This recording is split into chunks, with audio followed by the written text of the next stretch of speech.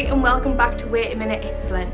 Today is our second last day together and our reflection is brought to us by Father Andrew Downie, the chaplain at Durham University.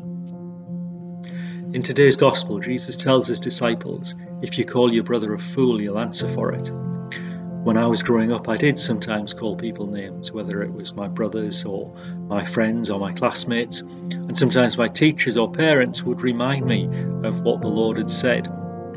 And now that I'm a lot older and I hope a little bit wiser, I can understand that. We can do terrible damage with words. Words can be hurtful and destructive.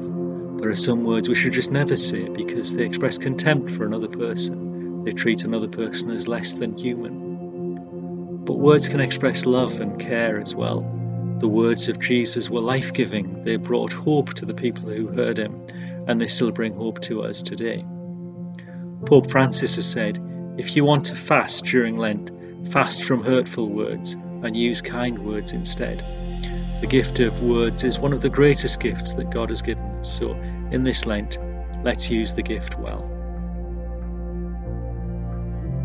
May abundant blessings, O Lord, we pray, come down upon your people, that hope may grow in these troubled times, and eternal redemption be assured. We make this prayer through Christ our Lord. Amen.